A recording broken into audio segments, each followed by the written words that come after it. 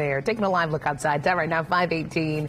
In the 90s right now, but not as high in the 90s as we were yesterday. We have Chief Meteorologist Ashley Brown here with us. Ashley, you said it was going to be a hot one this week, and it has been just that. You know, yesterday 99, and it's easy to cool down from there, right? Any day below 99 is a good one at this point. Today, 94 is official high temperature coming in. Felt like 99 at times, but we did not have triple-digit heat index for Indy today. So that's good news. Good news. Good news. Hot and humid, and a few showers and thunderstorms here. So showing 92 here, but we officially hit 99 today, not 83 for South Bend. Why so much cooler? Rain. Rain cooled air for areas to the north. You added quite a bit to the rainfall totals there. Upper 90s for the southern tip of the state, and of course feeling much warmer here. Now, as we look at this forecast for you today, I know I'm saying that it was some improvement, and it was because some locations got in on rain. You got to remember that we are abnormally dry. Drought monitor comes out for us tomorrow with an update, and I think northern portions of the state and some south will actually be removed from the drought monitor, while central Indiana, including Indianapolis, we're going to stay right there in it because we're still lacking rainfall. We really need it. 91 for us right now, so still experiencing heat and humidity. 91 for you right now, for you in Columbus as well, 86 and Muncie. These numbers are warm. When you factor in the humidity, they feel warmer. That's the story, right? It's summer. We're just kind of sticking with this heat and humidity for now. But I can promise you this, relief is on the way. And how we get the relief is getting a little rain. We could use it.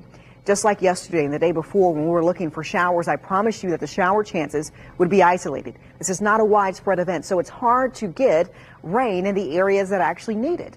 Got some rain in Muncie today. That system rolled through. A few showers north of Kokomo, dry for areas south for now. The only shower that we have is a system that's sitting around the Muncie area. That's a pretty good shower. A spot sprinkled just north of Kokomo there. This system moving across the state line and out of the area. So Indianapolis Indians game tonight, you're looking A-OK. Upper 80s, warm and muggy. Stay hydrated. Wear lightweight clothing, but no advisories for us here downtown. This model indicating there's a chance of seeing some showers and storms tonight. That system has not developed just yet.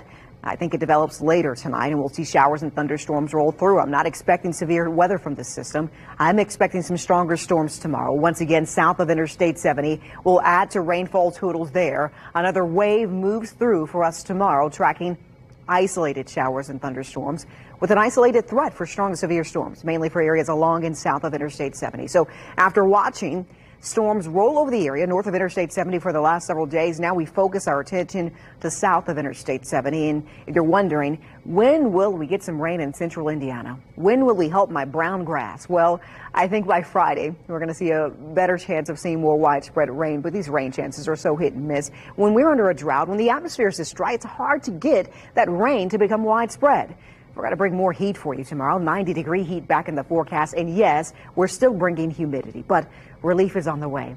This weekend, we bring you relief by way of a cooling trend. Peterman Brothers heating and cooling forecast. Numbers dropping off into the weekend. We'll see low to mid 80s, mostly sunny skies, low humidity, and dry air through the weekend. By Monday, we bring back heat, humidity, and see showers and storms. But that trend will not last long, as relief will come our way once again by the end of next week.